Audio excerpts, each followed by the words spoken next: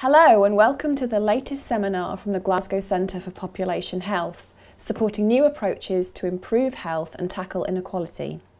In this videocast, Gary Belkin, founder and president of Billion Minds Institute and visiting scientist at the Harvard T.H. Chan School of Public Health, delivers this keynote presentation addressing the social crisis within the climate crisis. It was recorded via Zoom on the 10th of November 2021. Good afternoon, everyone, and a very warm welcome to you, Gary, joining us from New York, from the States, at least I'm sure, and very warm welcome from everyone here in the UK and elsewhere who are joining us for this Glasgow Centre for Population Health seminar.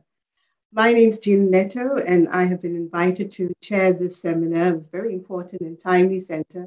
On behalf of the Glasgow Centre for Population Health, I am a reader at Heriot-Watt University in international and forced migration, and I'm delighted to be able to host this seminar. I was formerly a mental health commissioner with the Mental Welfare Commission in Scotland, and I continue to have a long-standing interest in research and policy issues relating to mental health, and particularly from an equalities perspective. So before I introduce Gary, I'll just briefly run through the seminar for this afternoon. Gary will speak for about 45 minutes, after which we will have a brief Q&A discussion with a small panel. Due to the high number of attendees today, we have disabled the Q&A and chat functions. Thank you to all of you who have submitted questions in advance, which we will do our best to cover during this discussion. If you would like to briefly tweet during and after the seminar, please use the hashtag GCPHSEM18. A recording of the webinar, along with the presentation slides, will be available on the GCPH website in the next couple of weeks. All attendees will also be sent a link to this when available. So on behalf of Glasgow Centre for Population Health, we are delighted to have Gary here today to talk about two of the biggest public health challenges of our time: climate change and population mental health. Gary joins us from New York, where he is founder and president of the Billion Minds Institute and visiting scientist at the Harvard School of Public Health. Gary has a background in psychiatry and has held a range of both health and city government roles within New York.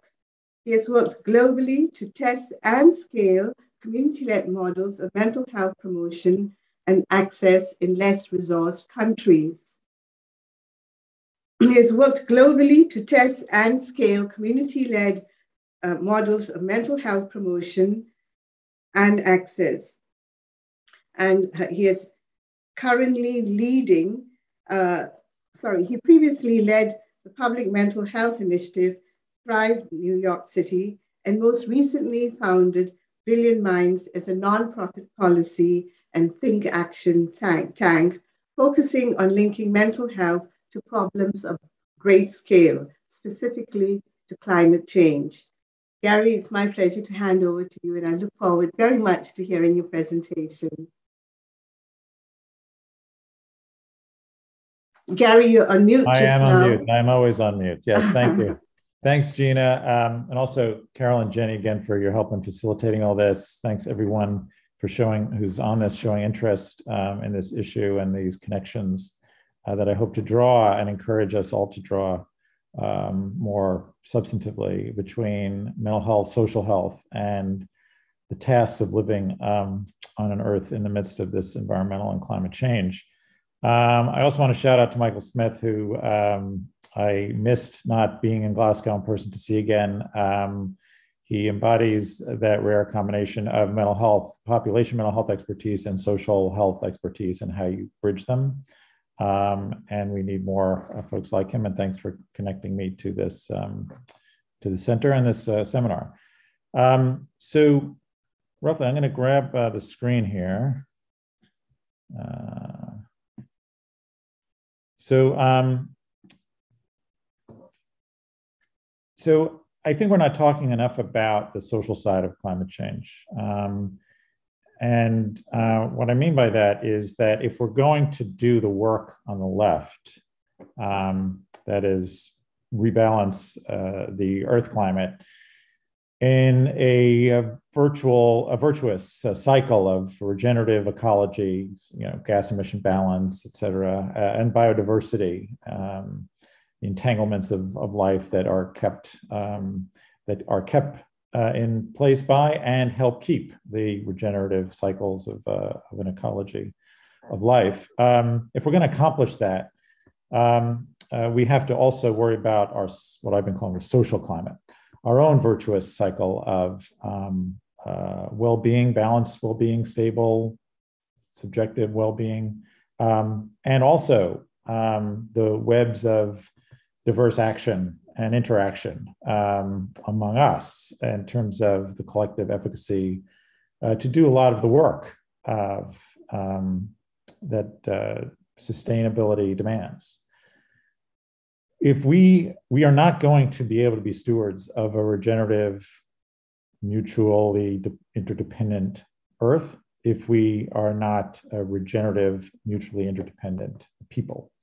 If our social climate does not nurture, then we can't re-nurture the planet. And so that is an aspect of things that is not poetic, although it may be, but I find it to be very pragmatic and practical and necessary to get serious and tangible about how we grow and get really good at sustaining that sort of social climate that sustains the connection between well-being and action. So there is a growing, I wouldn't say that it is a clearly distinct body of research and work and policy thinking about how we mobilize civic action and collective action, how we do that well, how we bring conditions of society to be nurturing so that we can nurture. These titles are sort of examples of fields of work that, these are just examples of actually a lot of thinking about this, but still not surfacing in terms of really hard step policy attention and action to invest in and secure this strong social climate that we need. But I think that there are lessons and models and interdisciplinary traditions and institutions within the public health world, particularly working on population health and especially working on population mental health, that I think do have a lot to contribute to more building out this social climate project.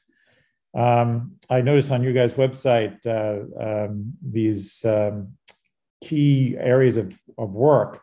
And I find that there's a lot of overlap in these ways of thinking that really start to aim at synthesizing these connections between the social and the health or the mental health that serve larger social purposes. And so I feel at home talking here and glad to have this platform and a community of interest in thinking in these new sorts of ways. How we project what we know in worrying about the social health dimensions to the purpose of getting the population ready to tackle the challenges of climate and environmental change. And I'm focusing here on where population mental health can contribute to that and has a lot to say to that. The thing though is, and I'll be very honest, I'm a psychiatrist, I love being a psychiatrist, but our field, the mental health field, has been lagging in really grappling with the social dimensions of mental health. And not just the social dimensions of mental health in terms of the social determinants that impact health and illness and suffering, but the necessity of mental strengths, of socio-emotional strengths and assets to successful societies, particularly to socially resilient societies in the face of climate and environmental change. And so we have a lot to do in the mental health field to realize that potential by first acknowledging that we are behind in thinking about mental health at a population level. And so I want to talk a little bit about that first and sort of my journey about how to address that in policy and more concretely in building new systems to make population mental health a real tangible, actionable force. And there are two sorts of things that I thought we have to grapple with. One is, and this diagram is data from the Global Burden of Disease Study, the most recent one that just shows the relative contribution of different diseases to disability in the population. So each color is a different category of illnesses, musculoskeletal disorders, cardiac disorders, cancer, et cetera. And over the lifespan from left to right, the relative contribution they have to disability in the population, the inability to do things, social roles, to work, et cetera. And the take home is that is the red is mental health and substance use. And it has an outsized impact on social outcomes, on social life, on living, on quality of life, on functional capacity. And we don't remotely act like we know that in terms of how we do and how we do mental health policy, at least in the US, we don't. I think this is slowly changing more in Europe around in ways that I'll talk about in terms of putting well-being more in the center of policy, larger social policy discourse. But certainly in my world, we don't really do mental health in a way that is worried about shrinking the red. And another thing that we are behind doing is thinking about not just the social determinants of mental health, beyond, which are the larger category of explanatory, of explaining mental illness, are social variables, not biological ones. But also the degree that those social determinants, income, poverty, race, or really racism, and so forth, are distributed geographically very selectively and reflect a whole range of intentional and structural decisions to segregate and discriminate. And so we have maps like this in New York City, and we can find these maps everywhere. The top left, going clockwise, is psychiatric hospitalization rates. Then if you go to the right, lifetime depression rates. Bottom right is people who are incarcerated in these neighborhoods rates. And then the lower left is life expectancy. In each of these maps, the darker shading is the worst gradient. And you can see that these maps tend to get dark in the same neighborhoods, in the same geographies. And so in life expectancy, you can have neighboring zip codes or community districts, in New York City, where life expectancy differs by 10 years. But so does lifetime depression, risk of psychiatric hospitalization, and so forth. And so our mental health system is just not, and how we train, how we think, our science, how we fund things, everything is not really meant to solve those problems. So I started my own path of thinking about, okay, how do we get upstream? How do we redistribute our work to really be place-based and population impactful, and not just at the illness end, but at the suffering end. And so I learned a lot by working in Global South. I worked in, this top left is Port-au-Prince, Haiti, after the earthquake in 2010. I worked with a group called Partners in Health. Lower left, I worked in sub-Saharan Africa with the Millennium Villages Project. What really intrigued me about these places was they were doing health, how they were doing health, by skilling community members to do a chunk, if not the bulk, of the work. And so I and others at the time were starting to think, okay, we could do that with mental health, can't we? And so this chart you see, which you probably can't read very well, but actually the graphics capture the point, which is we took a World Health Organization clinical pathway for depression, for the treatment of depression. And everything on the left-hand column, the vertical column, are very tangible tasks that one would have to do to execute that clinical pathway. That you use a screening instrument, you educate the patient, you do a mental status exam, you ask about side effects of medication, and so forth. So it's a very tangible task. And then we looked at who we had in the community, and this is in rural Haiti, in the eastern part of Haiti. And we have, you have community leaders, community mental health workers, social workers. We eventually also involved clergy and teachers and so forth. You have some physicians, and we filled in who could do what, and we could fill out the whole grid. So with whom we had, we could do the tasks. We could knit together the tasks for evidence-based care for depression, and that's what we did. And actually, there grew a field called task sharing within mental health that is now a very rich and deep evidence base. This upper right, if you're looking for a single reference, and I believe the PDF of this will be available to you all. The upper right is a really good synthesis of this field, and it's now a really rich, deep evidence base that this kind of task sharing, this kind of skilling others, lay people, residents, neighbors, and a lot of the tasks of care can really work. And when I was Deputy Health Commissioner in New York City, I got to really try this out at scale in New York. One of the things we imported was called friendship benches, which is just such a quintessentially exemplary idea of this notion of task sharing, where in Zimbabwe, they train mostly grandmothers in benches outside of primary care clinics in problem-solving therapy, which is an evidence-based therapy for depression. They would meet with moms who were thought to maybe benefit from this from the clinics, and they did their thing. We, in New York, this is our version of the friendship bench. We did in a more pop-up version. We literally placed these, as you can see, in corners of neighborhoods who were either underserved in terms of mental health services, who there was a traumatic event in the neighborhood, suicide in a housing a project, in a shooting that traumatized the neighborhood and shook the neighborhood, or just a high-need area. And we would just pop this up. People would come. They would often get escorted to services. They would be counseled right in the moment. It's quite a different way of thinking about the real estate, the kind of geography, the distribution, the spatialization of the work of mental health. And here's just some data, just so you know, I'm not making this stuff up, of some of these things. Here's some friendship bench data. This is versus usual care, PHQ-9 scores, which is a very common tool for measuring depression. You could see, marked decreases in and highly significant decreases compared to usual care in also having the bench as a resource. Something called the Healthy Activity Program in India, which was a similar kind of brief intervention that could be done by lay people. And this is for pretty severe depression. For people who are familiar with these scales, like the BDI, this is a pretty,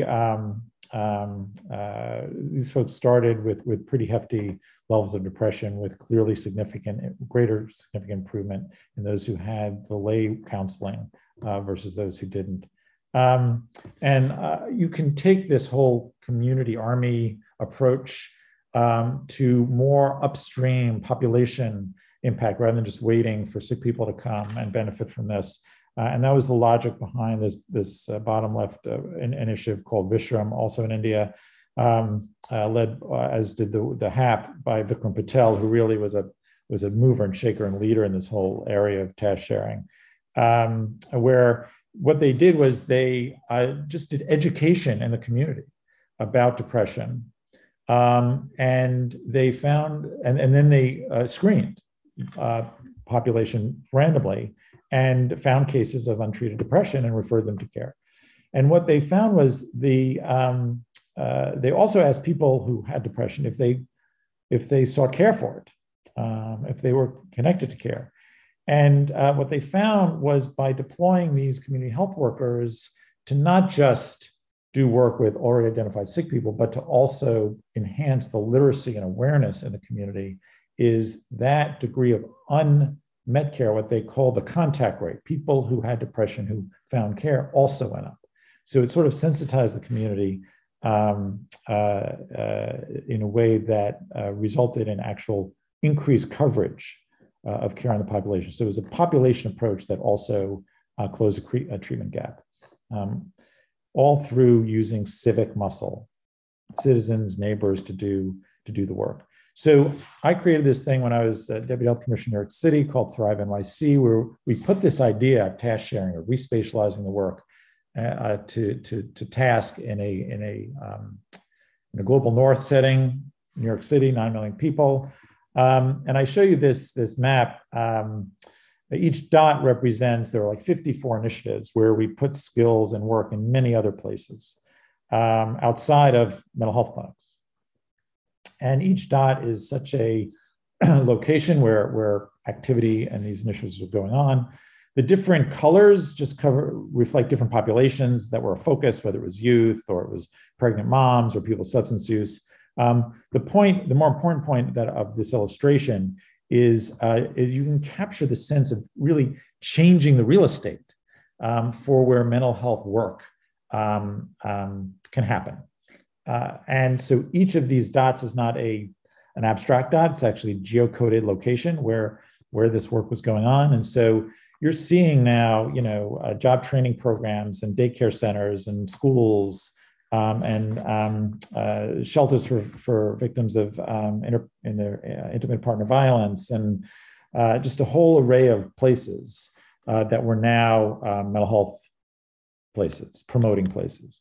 And what working that way also did was, because a lot of these places were aligned with other city government missions and purposes and agencies, is this brought a lot of city agencies to be involved in this work as well. So it operationally functioned to go upstream, to get geographical reach, particularly in these more high-hit places that you saw on the maps, those most socially determinatively burdened places. And it brought an intersectoral involvement, a cross-sectoral involvement to the issues, so that the way mental health impacted the work of the police department, of the Department of Education, of the Department of Youth and Community Development, Department of Aging, as represented in these agency logos here, those agencies now started to be co-owners and really incorporated what we knew about what mental health stuff could do to what they needed to do in their other missions. And it became a really exciting way to operationalize and get closer to not just thinking about the links of the social and the emotional and mental health morbidity, but to really operationalize how to reach it. And to each of these dots, we could skill people to do direct work with people in acute distress, or to do more mental health promotion, preventive, upstream kind of work, like coaching pro-attachment skills in new moms in certain neighborhoods through peer mom coaching methods, all evidence-based sort of practices. So those things were often siloed. We often silo prevention and promotion work from care because of the institutional breakdowns in business models and politics and culture. But this really not only respatialized the work, it kind of broke through those barriers. And so what does this have to do with climate change? Well, when the short answer is, and I'll go through this a little more methodically, COVID has, in the US, given us, I think the last national data showed almost half of the population, of the adult population, ruling in for particularly among younger adults, 40 to 50% ruling in for a diagnosable anxiety or depressive disorder. That is just stunning. So the mental health shock to the population has been great.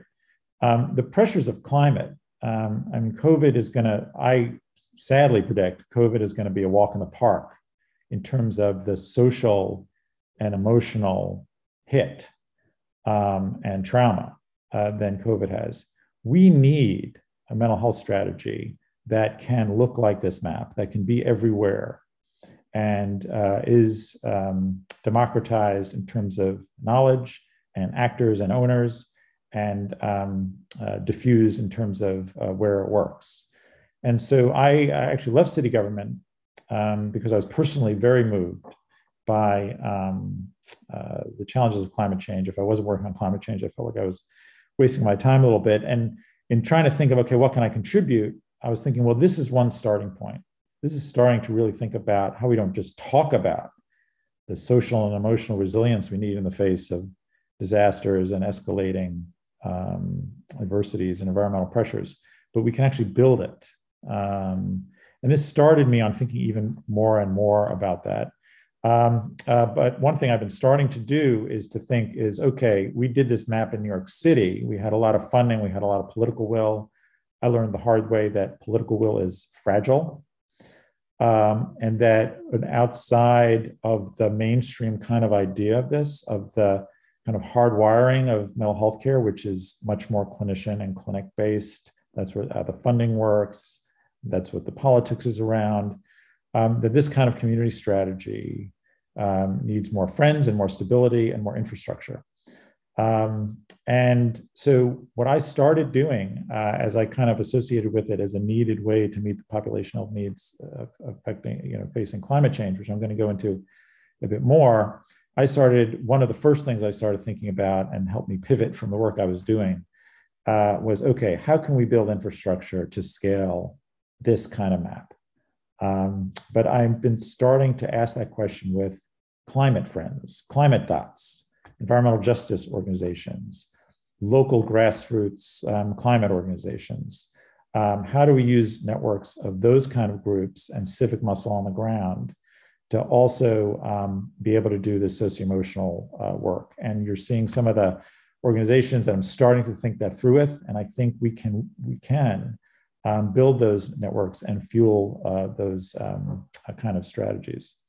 But before I go further in terms of the things we can do and we need to do in reimagining our mental health system, is to step back again and talk about, okay, what's the mental health hit from climate change? And not just what's the mental health hit, but what I was saying before, what mental health and social strengths have to be brought to this work of tackling climate change and being ready for the demands on human life of environmental collapse. Those are the first thing has gotten more of the attention when people say mental health and climate change, including the mental health field. And it's really about sort of, okay, what are some of the direct morbidity, illness, care consequences for individuals, which is what the mental health field mostly thinks about. And I'm going to start in thinking and walking through what some of those things are, but then I'm going to take it to higher order levels that the mental health field has to think about anyway, but has to especially think about in the context of the pressures of climate change, which is what are not just the mental health impact and demand on needs for individuals, but for communities, for the survivability of communities, not just because they're flooded, but because we want them to socially function. And what about our larger social norms? And there especially, it's not just the way climate might do damage and corrode some of our social glue and social norms. But again, here I think there's a real untapped opportunity for the mental health, public health communities to contribute to shifting some deep norms that need to be shifted if we're going to get to that circle I showed you of a robust social climate that can tackle the Earth's climate. But let's start with the individual, more direct illness and morbidity burdens of climate change. And so clearly, there's been a fair bit of research to build on is adverse weather events, particularly storms, hurricanes, et cetera. We know a lot about how these adverse weather events escalate levels of depression, trauma, substance use, and so forth. This is one of the longer longitudinal follow-ups. This is after Hurricane Katrina in the US. I think folks were followed for 12 years. What I want to show here are different measures of, at the bottom line is of Psychological distress, no, sorry, the bottom line is serious mental illness. The middle dotted line is levels of scored psychological distress, which is really the general health questionnaire scores. And these are high scores, as you can see. And then the top is post-traumatic stress symptoms, is a solid line. And so you see this pattern. This cohort of folks were studied. What makes it so interesting is this is a group of new mothers in poverty who were in community colleges in mostly the Louisiana area and New Orleans area, in a study to see interventions that help them stay in college. And that was started before Katrina. Then Katrina hit. And so they kept following this cohort. They had this baseline data of an adversity facing population. And so they were able to follow them over this time. And you could see after Katrina, these escalated rates of all of these things, almost doubling of serious mental illness, a 50% increase in psychological distress and so forth. But what's really important here is in terms of PD and SMI, the long tail of these things. And this is a really great study to look at, very thoughtful, that also looks at the whole idea of the social network, dispersion, because many folks left. So they compare people who stayed, people who left. It's a fascinating study of the many nuanced ways that not just social support, but social networks and reliance on place-based social networks also affects the course of these curves. But we know that the trauma hit is hard after events. Heat has been studied. I won't go through in detail all that mess of data on the left, but basically this is from a meta-analysis that shows different risk factors for death in a heat wave. And the greatest comorbid factor is having a mental illness. And that's partly true to taking psychotropic medications being its own independent risk factor, but controlling for that mental illness is a greater risk factor for death in heat. And was this very intriguing data on the lower right that came out of work, county level work, looking at temperature changes by county in the US and Mexico with suicide rates by county over a long period of time that showed a real linear relationship between increased heat and suicide. And we can expect, as you see on the left, we're in the midst of a rapid rise in the US of projected average temperatures. Europe, in terms of where we are on the global warming pathway, on emissions pathway, we are not on where we should be, as I'm sure you've been reading and hearing.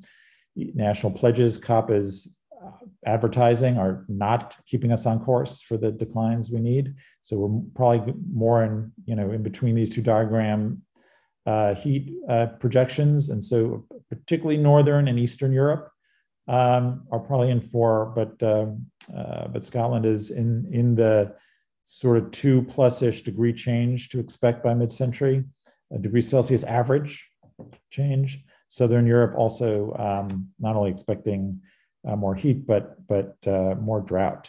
And these individual effects are amplified, right? So you have something, Katrina, with this traumatic suffering. That's a whole population that's traumatically suffering.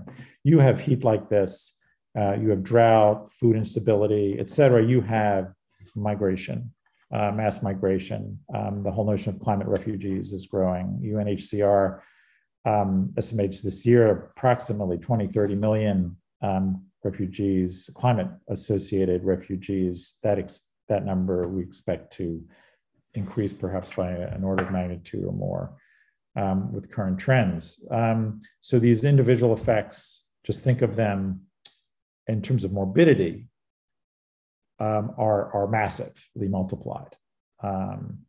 And what we're finding in the US, there's recent reporting, wildfires and flooding and superstorms of people who leave the Gulf Coast and move to California. 1 year they're fleeing, hurricane devastation, another they're addressing wildfire issues. The chronicity, the inescapability of these issues is going to even multiply that kind of morbidity further. We do not have a mental health system. Our current model of doing mental health is just incapable of meeting that illness and morbidity burden. But there's more emotional burden that we need to be ready for, which is what this opinion piece in the Washington Post talked about. You know, these anticipatory anxieties, existential dread, as this piece put it, and the chronicity of these conditions. It's not episodic. You can't try to rebuild and recover and then move on. It's the chronicity of it. The piece here was really addressing that in terms of the wildfire and the wildfires in the Western U.S. And you know, there's a lot of discussion in the public media about climate anxiety, eco-anxiety. It's called a lot of things, but is really this kind of a fear of all these things happening, not just being in the brunt of them. They perceptions, or the changed perceptions of confidence in having a future, these real mix of existential anxieties, which make them sound somewhat academic and esoteric, but increasingly data is showing is they can be quite impairing and are very common and increasingly common. This is but we still are not measuring them as effectively and sophisticatedly as we should. This is polling data from the US on the left. The majority of Americans finally in 2019 flipped to have the majority rating that they were either alarmed or concerned about climate. Up until then, it was flipped the other way. There was more heavy polling of doubtful and dismissive than alarmed and concerned. So real shifting in the general population. We're starting to get better measures. There's work by Susan Clayton on a measure of climate anxiety change, which my takeaway was it shows that there's not just a real prevalence of it, but there's real impairment interfering with sort of daily activities, the ability to concentrate, sleep, enjoy activities, which are sort of the hallmarks of when we start worrying clinically about things like depression. The Hogg scale did some sophisticated psychometric work that did show that it was capturing something very climate specific. And this was a very distinct kind of anxiety and fear and vulnerability than similar potential kinds of symptom ratings that might overlap with things like depression. That this is the clinical depression as we have otherwise defined it.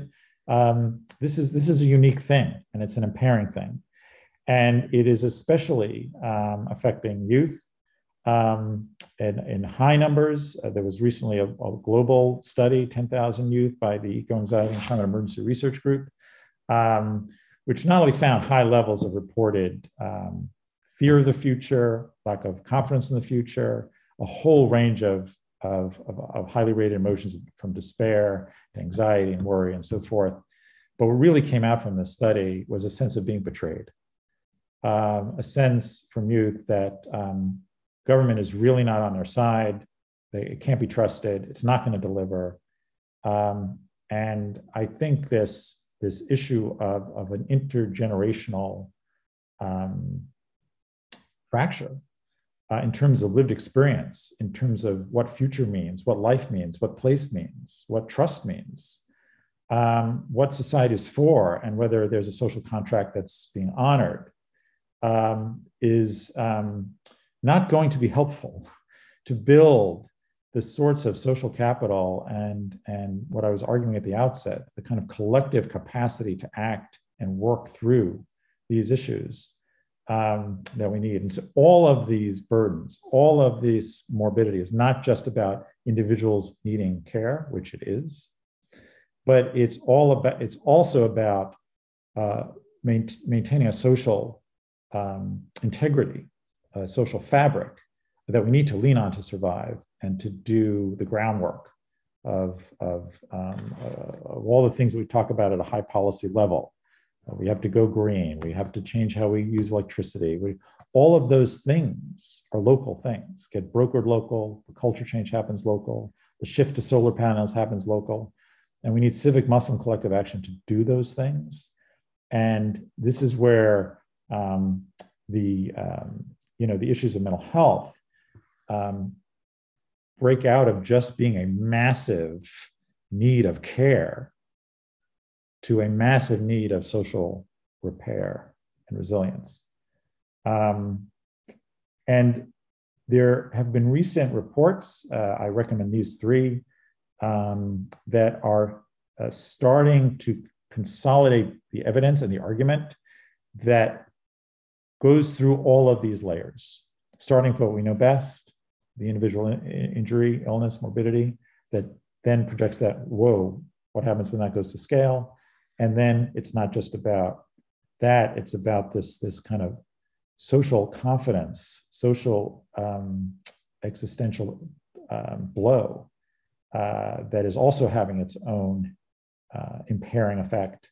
And so it becomes not just about the challenge of the mental health community, not just about do we build a system that cares for people, it's do we build a system that helps prepare and give muscle to our collective ability to solve problems, because it's going to increasingly fall on that social climate to do both, to promote well-being while enabling collective action. So that brings us to communities. Now, we're no stranger to expanding to that other level of how do we build, how does health things, mental health things, physical health things contribute to a larger conversation about how do we build better communities? How do we build well-being foundations for our communities? And the field of social determinants of mental health I mentioned really starts to make these connections between these where we've really sat as a mental health community and these individual factors and impacts to these larger issues of schools and work settings and early child development places and our community built environments and social environments. So we have the policy area of sustainable development goals, which have challenged all of health. Here's a diagram from Lancet Psychiatry, an effort to map out for mental health, where the issues of individual outcomes have social factors that drive them, proximal social factors that drive them, that speak to even bigger social policy areas like economic development and about building cultural institutions and macroeconomic policy that thinks about equity and income stability and all those sorts of things that then realizes connects up to these big, broad, ambitious, sustainable development goals, which is really kind of a roadmap for how much of our infrastructure as well as our society has to change to live in sustainable ways in the future. So there isn't a lack of stabs of intellectual frameworks of data, of partners to work with, of international infrastructures to act on connecting these dots between the role of mental health, of what in this diagram is sort of referred to as the social of the contribution of mental health to what is here and mental health, emotional resilience, et cetera, its contributions to the social foundations of society that are necessary aims and considerations in economic policy. This is a diagram from that characterizes this idea of donut economics, which is a growing paradigm in the field of development and sustainable economics that says, look, our economic system can't just be about endless growth. It has to be about building a social foundation. Is it doing that? But building a social foundation, which is based on all these things, obviously water, food, but also health, education, equitable income and work, access, political voice, et cetera. That's a social foundation. But that our building of the social foundation doesn't exceed its ecological ceiling, with the reds showing all the ways we are currently looking at economic growth in ways that are exceeding our ecological ceilings. So even economists are talking about well-being and these foundational issues of social emotional resilience as a key glue, a key limit-setting construct and set of aims to keep us within this donut of sustainable social and natural, ecological health. So for the mental health community, it's what we can contribute is one, to stop thinking the way we've been thinking, which is in the lower left-hand corner here, of just having sick people wait to come to us, and start thinking about the psychological resources that our populations have, not just their mental health, but to think of our work as promoting psychological resources, of building them through all those dots, of really deeply, widely spreading and norming the psychological resources that people need to cope and to act in the challenges ahead. So getting back, to this sort of state.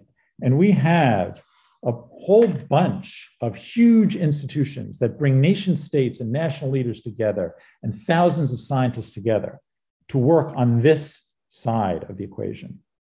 But we have really nothing like that coming together to bring the sciences, the weights of government, the inventiveness of international action and deliberation and agreement and aim setting to this side of the equation.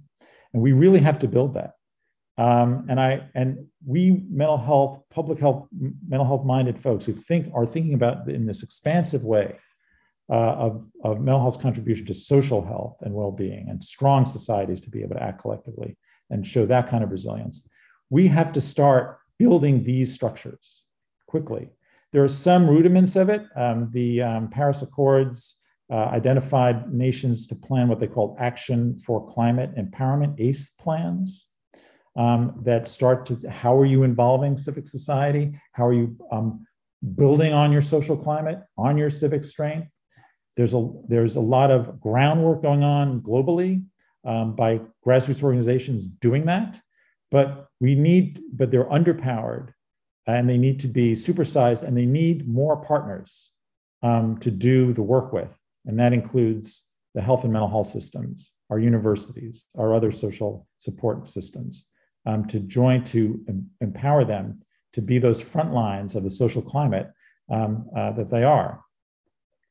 And so finally, I would say the last work then for us to put on our agenda, on the mental health and climate agenda, is to not just be part of a system that can reach lots of people who are suffering, a system that can help build more well-being and collectively efficacious societies, but to be part of changing the underlying norms to make those ways of thinking possible. Because to think of the main project, what climate change is forcing us to face and to do is that the main project of society is to nurture. And we have lost our way in that. And that's a norm change of massive proportions to enable and fuel and supersize all the sorts of things that I've been talking about. Ruth Shem and Mike Compton, who wrote the book on social determinants of mental health, were talking about, it takes policies, to change social policies. But what we really also need is to change social norms. This is a 2-page paper that mentions social norms twice. And they're not talking about, habits, customs. They're talking about racism. They're talking about exclusion. They're talking about inequality of social norms that have to change if we're going to be nurturing societies, if we're going to really invest in and seriously grow the social infrastructures that build the social climate. We mental health folks have a lot to bring to that. Work like Tony Biglin in prevention science, where in this very accessible book and this paper have brought together a massive amount of evidence that shows what we need to do in schools and in criminal justice systems, and in the ways we parent, and in the way we support parents, and in the way we design our workplaces, and that make them mental health promoting, nurturing, pro-social, mutual associating, growing places. And that's what we need. If we're going to be, again, shepherds of a regenerative, mutually facing earth, we need a nurturing place of our planet, of our natural systems, then we have to make that true of our social systems. Work like Tony's shows that we know a lot how to do that, but the norm change to get there is huge. Some books that I would recommend that really start to expand how to think about that, how to reimagine the psychological work, the social psychological work, to realize, one, just how far we've let our societies create the conditions of uncaring, the way Sally Weintraub on the left, this psychoanalyst, described it, the structures of uncaring are so strong that how do we get to right size our great instincts and motivations for the conditions for caring as the norm, as the new norm. Joanna Macy, who many of you may be familiar with, also talks about how do we get to that reimagined place by taking ourselves as part of nature more seriously, and so on. And so I'll just end there with my own personal version of seeing oneself as part of nature as actually not just a way to relax, which is where I started in COVID. I read somewhere, if you want to relax, reduce anxiety during COVID, there are all these websites giving pop advice for that. One advice I read was to watch birds. And so I did that, and I got to tell you, it was very effective.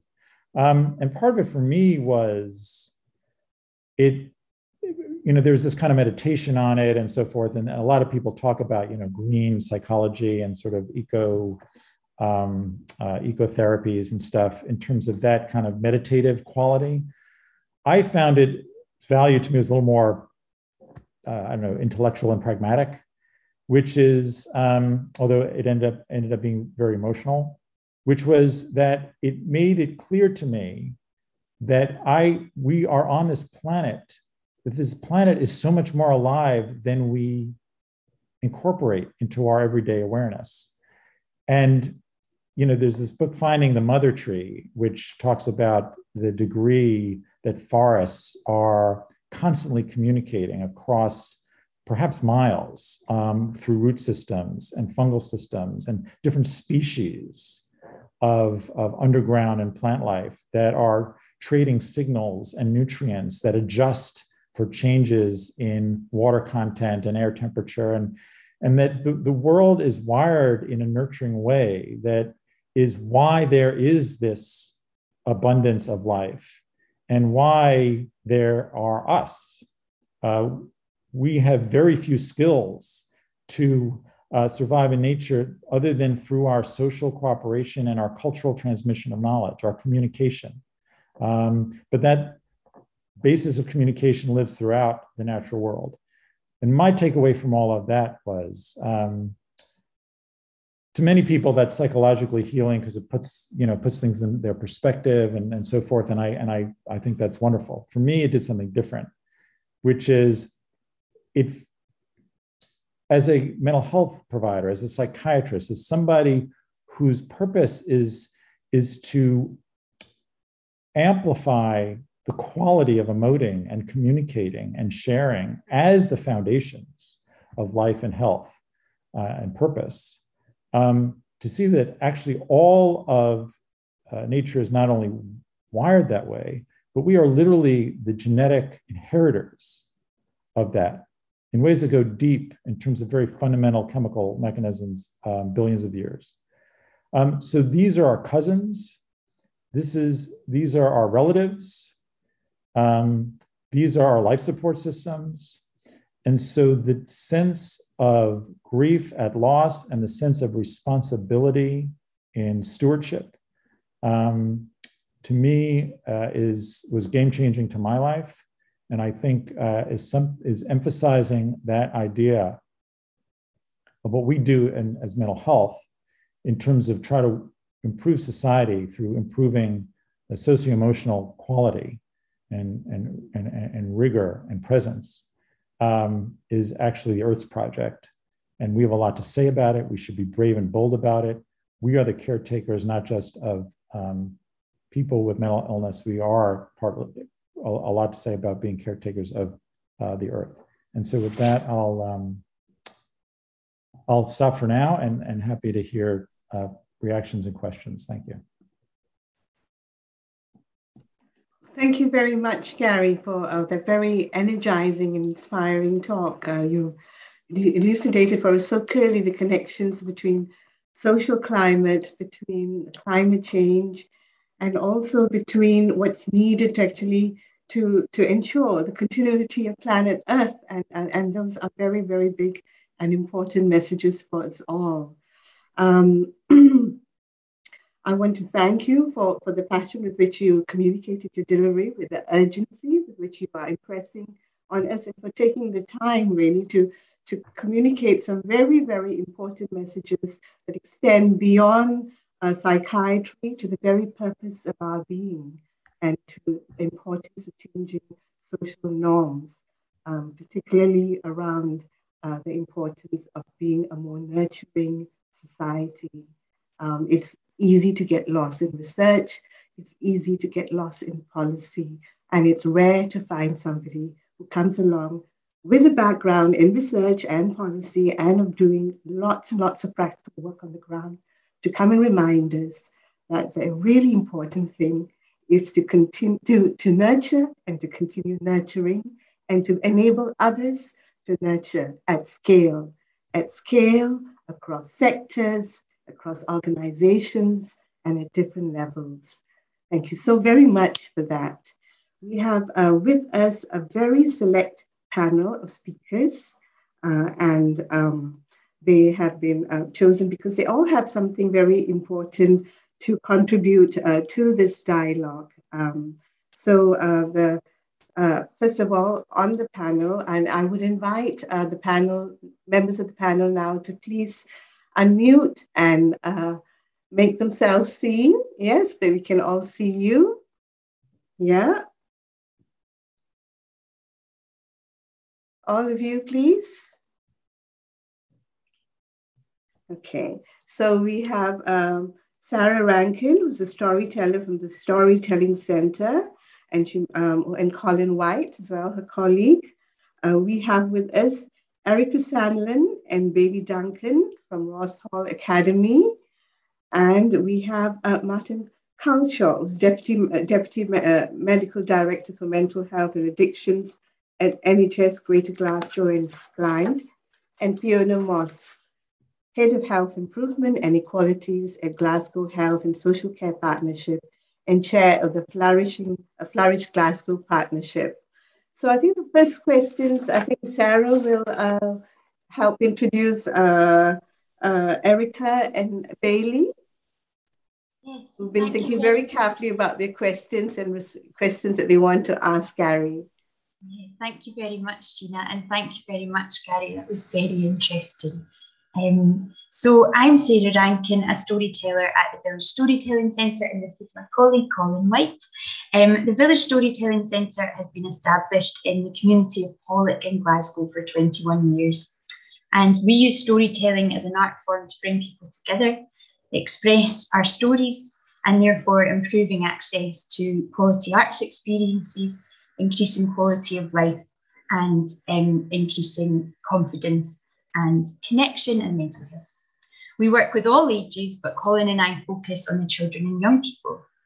Last year, we were one of the recipients of funding from the Glasgow Centre for Population Health to explore the effects of the climate crisis on young people's mental health. Our group of young storytellers, of which Erica and Bailey are part of, is a young person-led group, and they chose to explore this topic by creating a film. Bailey and Erica have been part of the Village and its project since they were 8 years old, and we see it as our responsibility to support and amplify their voices and provide quality arts opportunities for them in their community. As a group, they decided to create a film called The Council of the Earth, which funnily enough is inspired by one of the books that Gary mentioned, Coming Back to Life by Joanna Macy and Molly Young-Brown. I believe the link to the film and to our website has been shared in the chat. They use words like scary, responsibility, and feeling small to describe their feelings in the face of a climate crisis. It's important we listen to them, it's important we act, and it's important to do what we can to protect their mental health and increase resilience. And speaking of young people's voices, I'm going to stop talking now and I'm going to let Bailey and Erica ask their very important questions to Gary. And I believe Bailey is first. So take it away, Bailey. Thanks. Hi, I'm Bailey, and I would just like to ask a question, and my question is, we made the film about young people's mental health being affected by climate change. How can projects like our film help climate change and its impact on people's mental health?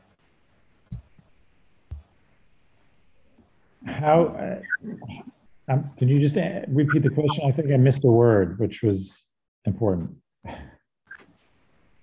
We made a film about young people's mental health being affected by climate change. How can projects like our film help climate change and its impact on people's mental health? Yeah. So I'd love to, can you tell me just very briefly what the film, have a sense of what the film is about, what it shows? The film was about like all the different animals that were being affected by climate change, and it basically started off with all of them talking about what was happening, and then we basically summoned like a human of our choice to then ask them how they felt about it. Yeah, no, I think projects like that. First of all, can I ask you what did making that film? How did that do for you? How did it make you feel to do that film, to be able to do that work? It made me feel quite good because it felt like we were at least like speaking out about it and what was happening. Yeah, I mean, I think there are two. Am I making that noise? Am I doing something wrong with my mic? Am I the only one hearing a feedback? Oh, yeah. Okay. Well, something happened. Okay. No, I think work like that does two things. One, it helps the doer. Create, build a community, which is critical. And so we need thousands of groups coming together and putting in expressive form what this is doing to people. I mean, I talk to friends, and everyone I know is just trying to suppress what they're feeling on this. And I think COP has made it harder because it looks like, when you have power saying, this isn't, we don't care about you, we're not, this isn't important enough for us, we're not going to do what's needed, that is an oppression. And so people need places to go for this. And it's part of not just the key part of mental health and sanity, but of community building is often through these kind of emotives. Often we get together, community organizations get together for a project, it's technical. This has to have the emotive element or it's not being truthful. Thus, why my schematic of thinking about the social climate is this virtuous cycle between subjective well-being, attention to the emotionality of it, and working on that and having that emotional resilience as an aim, as a goal, as a joint purpose, integrated with collective action, because it has to be. I found it's inescapable to separate the two. Action has to surface the emotion and help people work through it. And so you're doing that in your project. And the more projects like that is more opportunities for people to do that. But I would say it also contributes to another thing, which is to help people, the sort of last point I was bringing up is there's so many barriers to doing these things, to doing mental health, to doing climate implementation and response, adaptation work, et cetera, locally in different ways. Actually taking into our own hands to do the work, to really invest in civic muscle, grassroots power to do the work, not just advocate for the work, but to do it. And that means reimagining, this nurture reimagining. Reimagining us is actually a nurture-based society and what that looks like. And I'm going to, I'm sorry, I'm going to screen share. I know I'm going, I don't know if I'm, because you made me think of something that I think is really powerful, which is this quote from Adrienne Marie Brown, who is just a really thoughtful thinker about many things. Oh, I didn't mean to do that.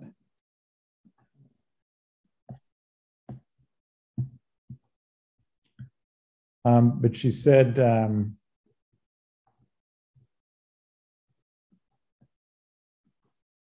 so she said, we live in a world which other people imagined. So our world, other people imagined it this way, how industry would work, how, finance would flow, et cetera.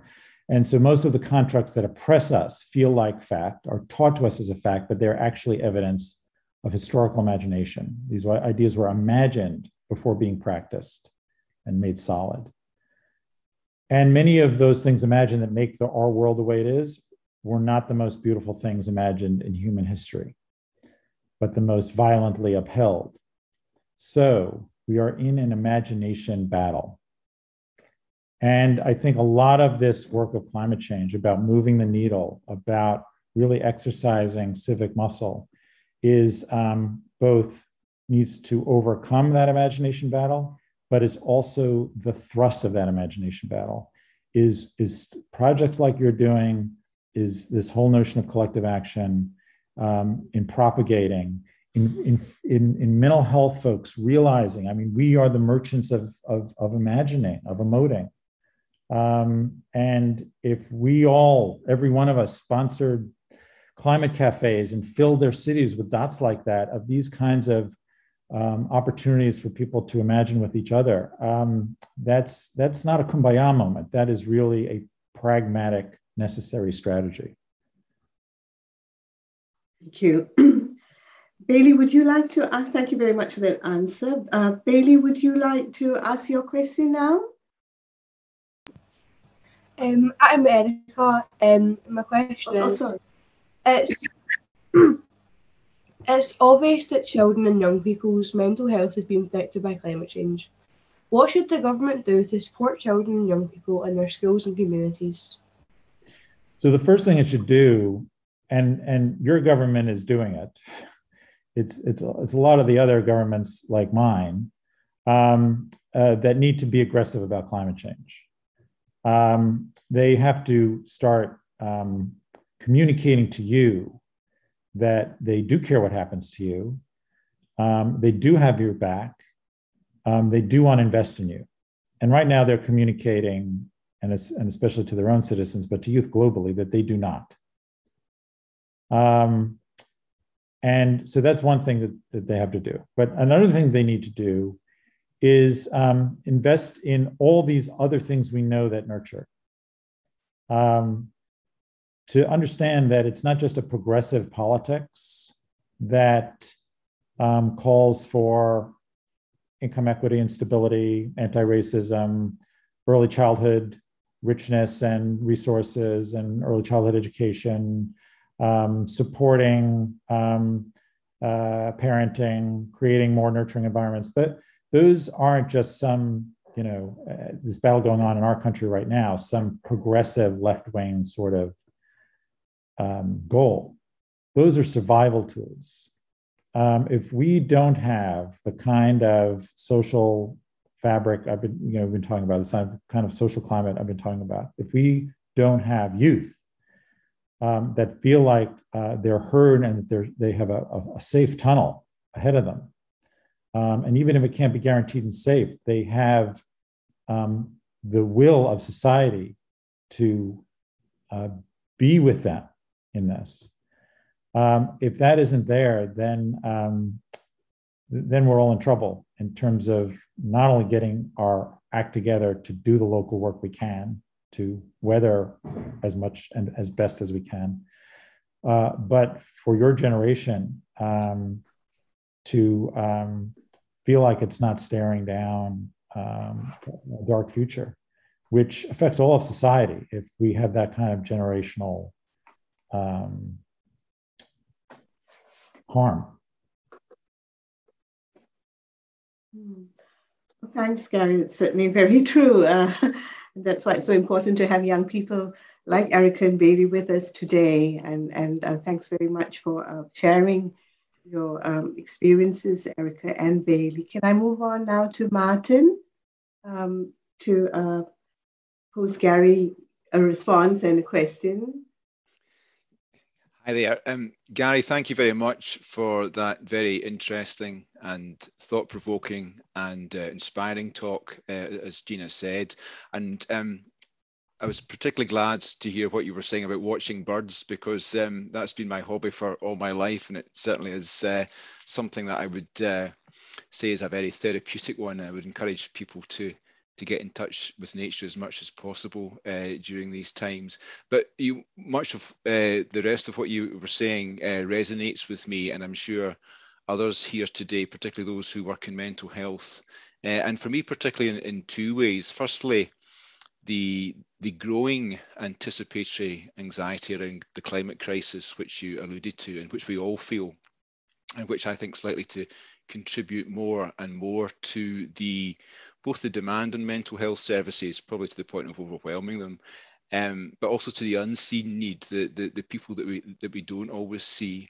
And you alluded obviously to the young people and the increasing presentations during COVID, and we've seen that here as well in terms of more and more acute presentations of young people with deliberate self-harm and acute presentations of eating disorders. So it's been a worrying time from that point of view. The other thing that resonated with me was you mentioning the novel approaches that we need to begin to adopt to support people with mental health needs, very much based on building individual and community resilience, better integration of care, more community ownership, more aligned care to what people actually need. And I'm sure Fiona will come on to explain some of what we're trying to implement in Glasgow to address unmet need and accessibility, and better aligned systems and better outcomes for people, in addition to the work we're trying to do on prevention and reducing adverse childhood experiences. But my question, or I've maybe got a couple of questions for you, depending on how much time we have, but my first question was a non-clinical one, really. And I was interested to get your thoughts about what you think about what's the role of the news media in climate anxiety. When we watch the news these days, we usually kind of have to get through the section on COVID, and we think we're out the woods when we get at the end of that, and then instead we're bombarded with images of forest fires and flooding and chunks falling off icebergs and things like that going on around the world. And I'm just wondering if you feel that's something that can be irresponsible at times, whether it can be alarming for people, particularly young people, to witness, or whether it's something that's necessary to create anxiety amongst all of us, because ultimately that's what's going to drive change if things are going to get better. Yeah, I think there are some outstanding news outlets, particularly The Guardian, who has really put climate front and center. This is the most important issue, and it's impossible to read The Guardian without appreciating that they think this is the most important issue. I think that is untrue of almost all other news outlets. And I think that's a huge, I think that's a huge problem. My first direct action, my Extinction Rebellion civil disobedience, was laying down in front of the New York Times headquarters in New York City on 8th Avenue, which, if you know anything about New York, is a huge, long avenue. And it's right across the street from the main bus station. So we shut down traffic for a while. The idea was to protest that the news was just not, this was a couple of years ago, it was just not really treating this in the earth-shattering way that it is, daily, reporting, but also the long and short is the New York Times didn't even report on our demonstration in front of the New York Times. I think that's changed a bit, but I do agree with you. It sort of, when you think of journalism, let's say about some sensational thing, a political event, good journalism does what? It buries down, right? It asks, where's the money coming from? Whose interests are this about? Why are we stalemated here? Why isn't this happening? It's investigative reporting. And I still think a lot of that lacks around climate change. It's more, what's going on in the US now in this debate in Congress about what would be really the first real climate relevant legislation by the US Congress. And it's kind of been stuck. And most of the press has been about, it's like a sportscasting. He said this, she said that, well, he voted this way. Not about, why is this single senator, ready to throw the planet under the bus. Follow the money, but really follow it, and really, show who's getting paid what and what it is, and letting politicians get away with, well, it's going to affect my state's economy when it won't, needs to be reported and explored and drilled down on and so forth.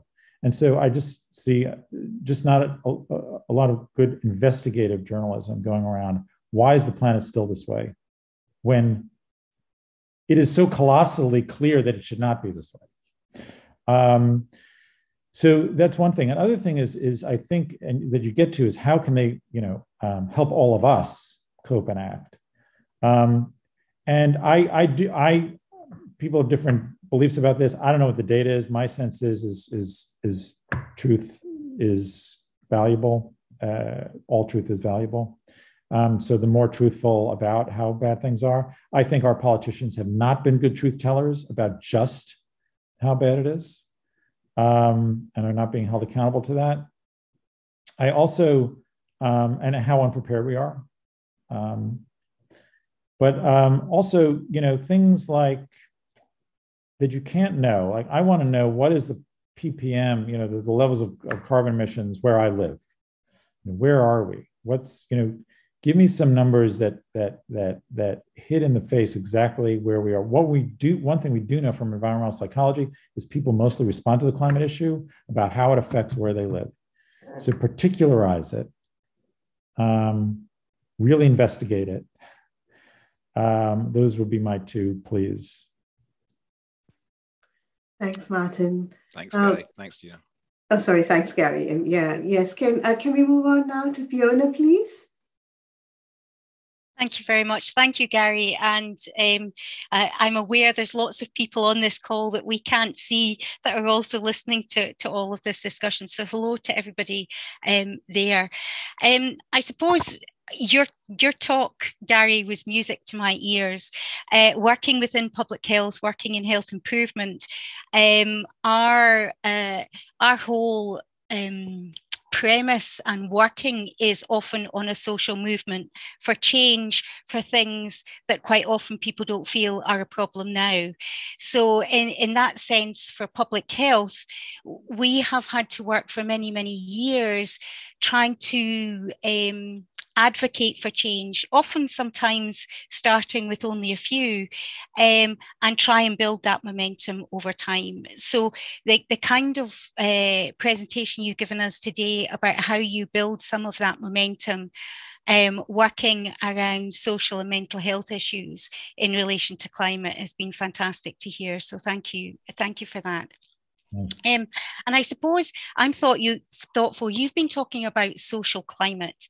I suppose in Glasgow, we've been trying to think about our ecosystem for social well-being and mental health, and really thinking with the city that we're at the moment, what are the next steps that we can take that really supports people in Glasgow to be mentally well and also to feel that they can affect change in the climate? Because when we feel disempowered and disengaged, we often don't feel we can even change ourselves, never mind changing the world. And I suppose I would just welcome your views on what you think we could do next to try and get some momentum.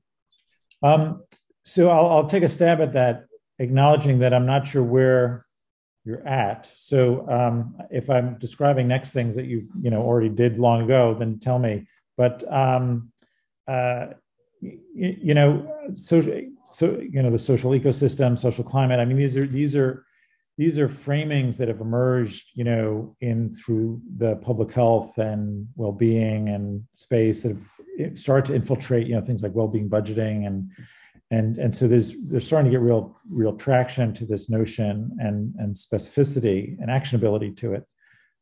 They're all similar, but the one thing that I really insist is part, and it goes back to my circle, is it's not just the well-being part, that there's an end state of people feeling like they're thriving, but they're co-owners of it. That it's the collective action part that I think is particularly imperative in terms of climate change. I mean, I think I mentioned this. If we if tomorrow COP, could decide, and all nations agreed, and they were going to put all the money they had to put into decarbonize our electric grids in 10 years, 5 years, ideally 10 years, it's still going to take local change, massive local transitions in how we live and go place to place, and what's on our roofs and how we use our land, and just, and so it's always going to need this local ground game. And that has to be just, to be humane, to be accountable, and to feel owned, and to be mixed in with this work of, contributing to the social glue has to be through empowering the ground. So, so when you say, how do we build, local engagement, local involvement, is to build local engagement, local involvement. The way we did it with Thrive, and I think we were just getting started, we were just warming up before some of the political interest in going in that direction kind of floundered. But I got to taste a little bit of what that was like, and we did two things at the time. One was we did a lot of these initiatives where we were able to prove the concept. We were able to show this is what it could look like. So, for example, we did partnerships with a whole bunch of behavioral organizations. Those dots include a lot of community-based organizations that have nothing to do with mental health, nothing to do with even human services. But we partnered them with behavioral providers, and we could seed grants to the community-based organization. They were in the driver's seat. They identified what they needed, what their distress was, what their issues they wanted to work with.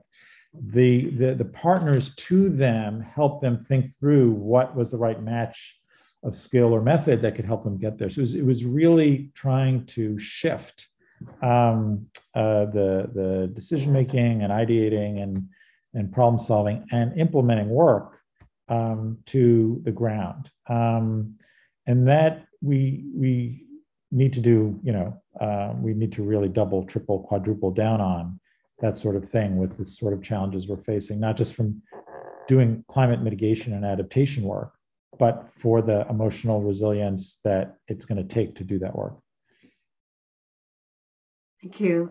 Thanks, Gary. I have a question of my own. You speak a lot about shifting social norms, and that's of course, that's an enormous challenge, shifting social norms.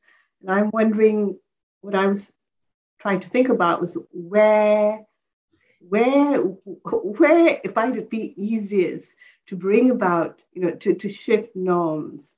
Where have you found that it's easiest to shift norms? I have some answers of my own, but I'd like to hear what you think.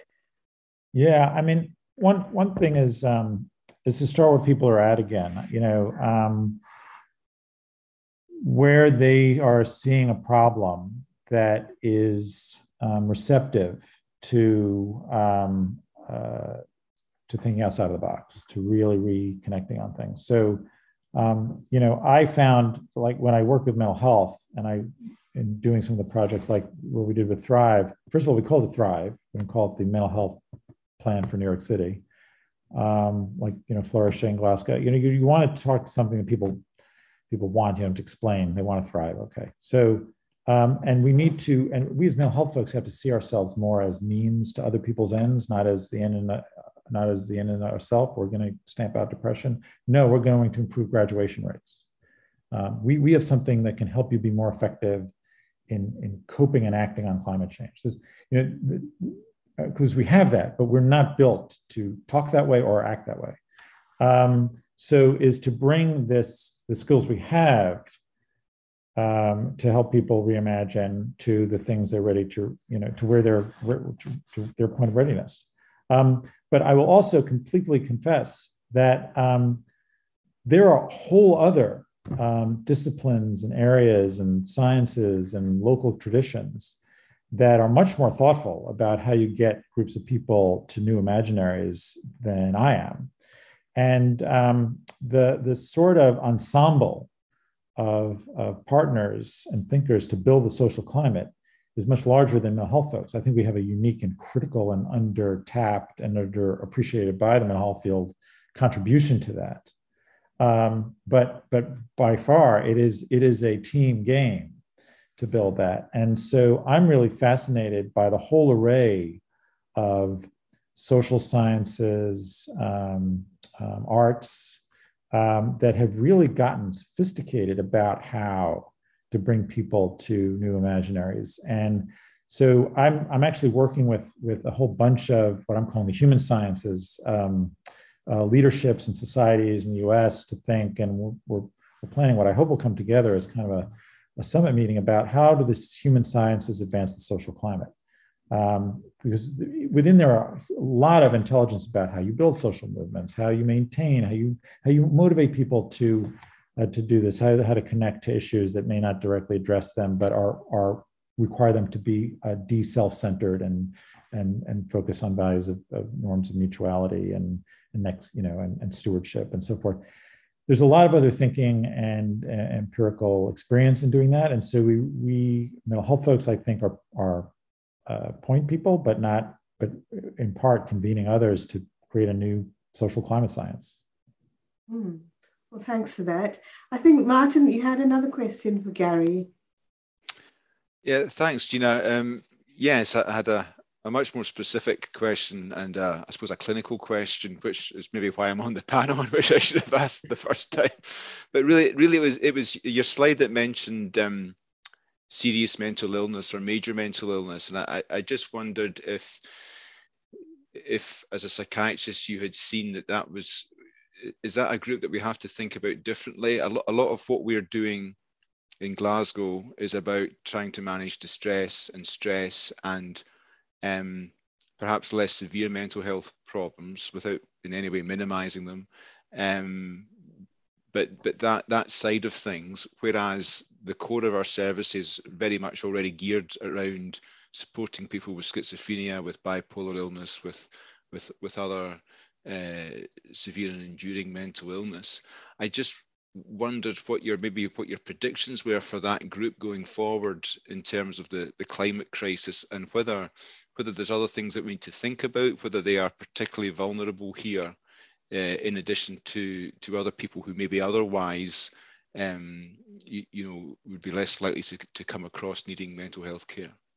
Yeah, I mean, part of the notion of respatializing the work, of thinking about bigger structural issues and systems, of how do we build a nurturing society in terms of building in all these other places, ways that are promotive of that, is because we can't go after, I think our politics has sort of gone after one vulnerability at a time, right? There's a constituency for the vulnerable this, the vulnerable that. We have marginalized our economic system, our particularly in the US, our legacy of structural racism in many of our systems, our class biases, our classisms, and growing income inequities are just an engine for vulnerability creations. And so we have multiple crises that should have woken us up to this, but the climate crisis especially. We need to think of the whole shift of all of our social spaces being nurturing ones, and our politics being in the service of that. How do we get to that? So the mental health field in prevention, developmental, et cetera, psychology and mental health prevention know a lot about that, as do a lot of other disciplines. And so putting that knowledge to work, we can do, but we also have to make part of the climate conversation be about the social climate. Now with this attention, my slide where there are so many ways to assemble and bring the force of focus of the leading decision makers globally around the Earth's climate. We need to also do that. We have to start locally in our local systems, bring that to attention to the social climate. So all of us with expertise and stake, and as practitioners and knowledge bearers and executors of the infrastructure for a social climate, like the mental health professional, public health professionals, need to stand up and see that is part of their purpose here on the planet now, is to build that constituency and that change.